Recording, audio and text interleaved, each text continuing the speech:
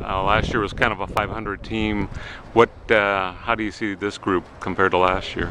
Well, we're extremely athletic. We have a really good mix of youth and veteran players at the AAA level. Uh, I think with Travis Darno and Anthony Gose, first time in AAA, very talented, athletic two fellows there with Hecheverry at shortstop. Very athletic as well. It's a very good middle center of our team offensively. I think we've got just a really good mix of speed and power, and it should be a very fun season to watch because these guys, Anthony Gose is coming off the last 2 seasons stealing 70 bases. Travis Darno, he was MVP of the Eastern League.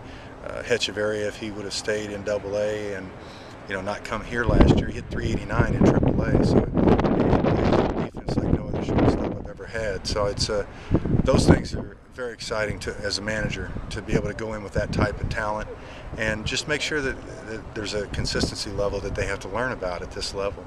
I know Travis Snyder's back too, so it sounds like this team is real Yeah, loaded on. And he's, as a 24-year-old young talented outfielder that has, experienced the major leagues in a very positive way, and then he had his struggles, last year.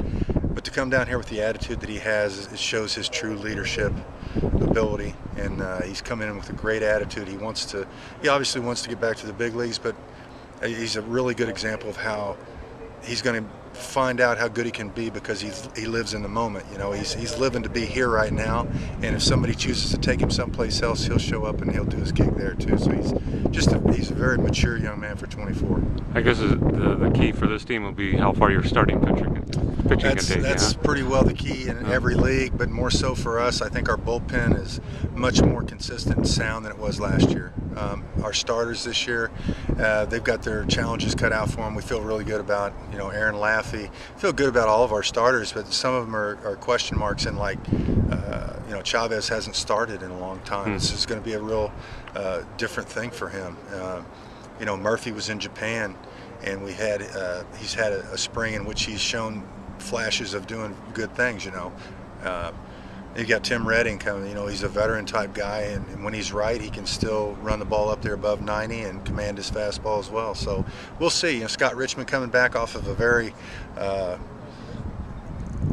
challenging year last year.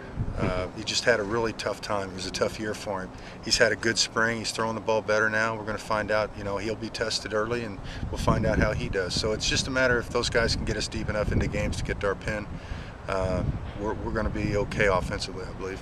A lot more exciting type team though, because you're so much athletic. I guess there'll be a lot of more running and that type of stuff. Just guys that good instincts, and I think it's going to set them apart from other groups because they just it's not so much breaking everything down like you would like an A-ball player. You're looking at a guy athletically, he can do a lot of things. You just have to get him to use those things and make him consistent. That's all. And I know you got other pitchers. You didn't mention Jim Huey, Bobby Gorecki. All these guys have big league experience, huh? Yeah, Gorecki did a great job here last year, and AA did a great job. They won a championship down there. Hoey, I'm really excited about. He's thrown the ball exceptionally well this spring.